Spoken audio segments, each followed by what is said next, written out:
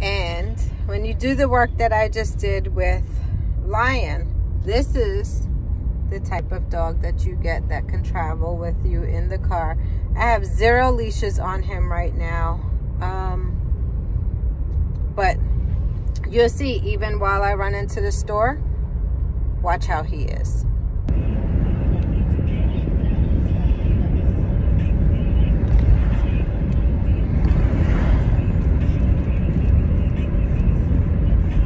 Now this is how a dog that's used to traveling travels. I never put the window down further than his snout can get out. The reason why you never want your window all the way down is because flying objects in the street, a car not paying attention, getting too close, clipping the dog's head, you don't want to put your dog in danger, okay? I would have normally actually had a seatbelt on him, but I was running out the house, switching dogs real quick to go run to the store and pick something up. But I wanted to show you what it is to travel with a dog that is very used to the car, very secure in the car, doesn't bark at people or things, when you're dealing with a mature dog and when you're dealing with a puppy, when you're able to see the two differences with the work that I did with Lion. Gives you the product that I have with Apollo. It's never an easy situation. Everybody sees Apollo and thinks, well, I want a dog like him, but nobody has any clue on what it took in the amount of training that it took to get the dog that I have in Apollo. I'm very thankful for him, but it did take a lot of work to get Apollo. You know, a dog that I can travel with, a dog that doesn't mind the car, a dog that I can leave the house with no leash or anything with. He has no harness, no collar, no leash with. I know I'm just running to the store.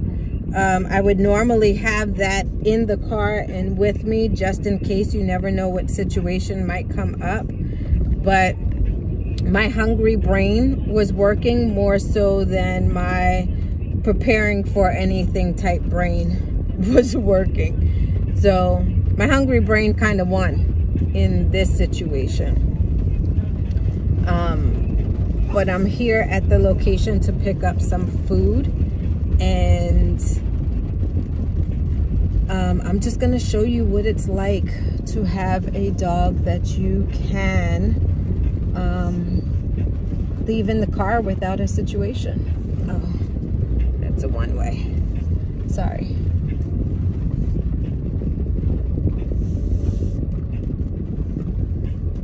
I'm gonna go back around real quick because I just want to park at a closer spot. All right. So I'm leaving him in the car. I am leaving windows down. It is not hot. It is raining here in Florida. But I want you guys to see. I'm actually gonna leave my phone in the car too.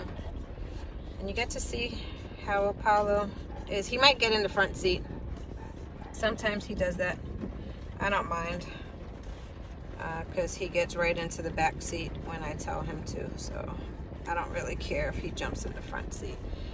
He doesn't have a driver's license, so he's not going anywhere. So I'll be back.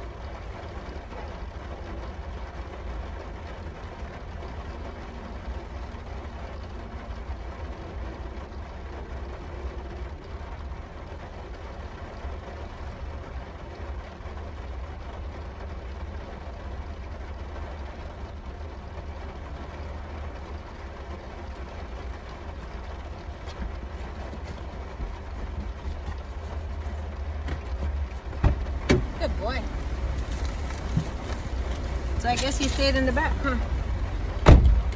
Okay, so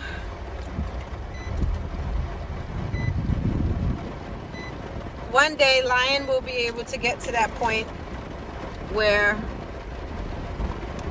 you can leave him in the car and he won't bark, he won't cry, he won't have separation anxieties, and be able to ride with him anywhere. That's one of the great things of putting in the work of training. So we'll see how he is on our way home. And if it's not a good video because of movement or sounds, I'll just cut it. It really doesn't matter, right?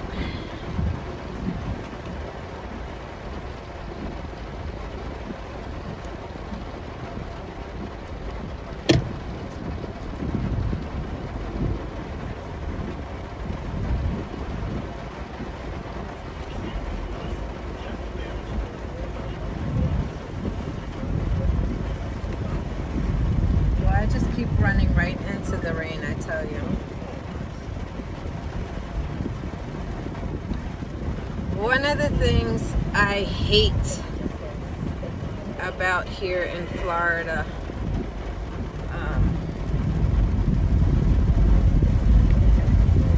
is the rain all the daggone time.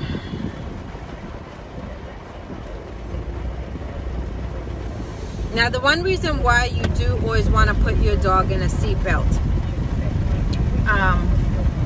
which again, I'm a horrible example right now, so please forgive me.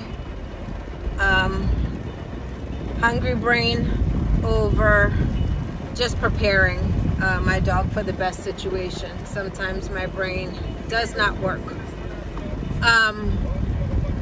So the reason why you always want your dog to have a seatbelt on is this opening in between the seats.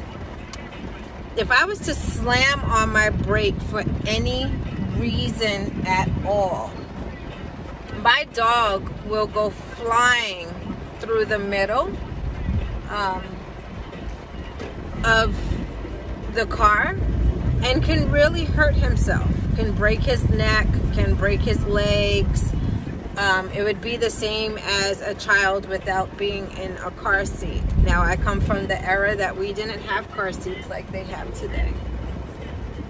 And what was our car seat was your parent's arm going across your chest to hold you in the position. But now they do have mechanisms that you can be a lot safer.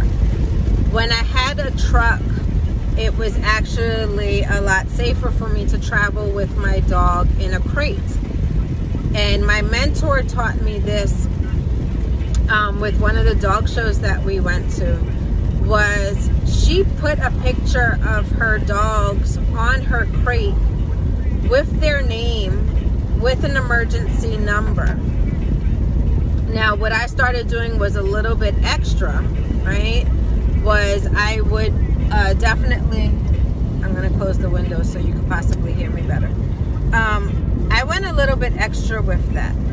Not only would I travel with him in a crate and put his picture on it, put his name, and put emergency contacts, but I also put what his cue was for him to always return back, okay? Because my cue was not the average cue of just calling his name. My dog will not come to you if you call him by his name outside. You have to know a specific whistle to be able to get his recall. Some of my other dogs that I traveled with when I had pit bulls, all their cues were in different languages.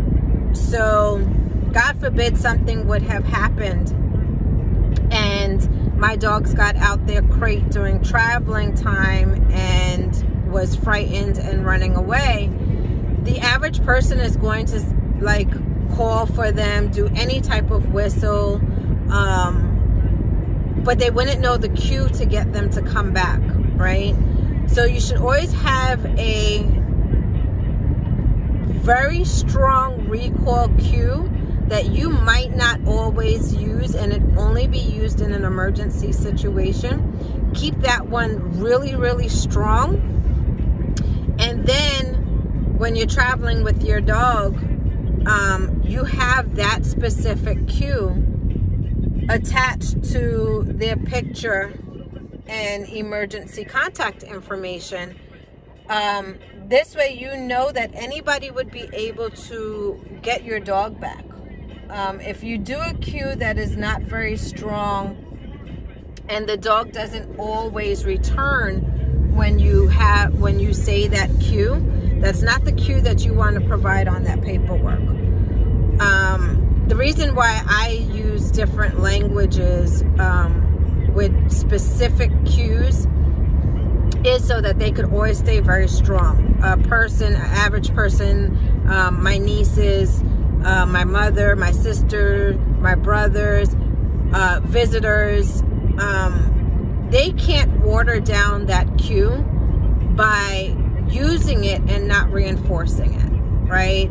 When you're home and you have family and stuff like that that comes around your dogs, a lot of the cues get watered down, and the reason why they get watered down is because your family member will use it and not pay for it.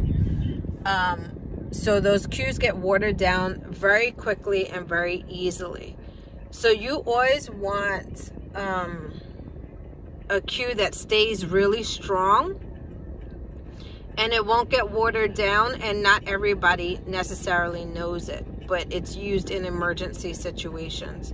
So my dog will always know that I am speaking to him. Okay, so those are just little things that me as a trainer does. I don't know if the average person thinks of things like that, but I make sure that outside I use a lot of whistles, and a lot of different whistles to mean different things, right? And I don't always share the information with people. So, which is why I don't leave my dogs with people. My dog will be left with my mother, and that's kind of really it.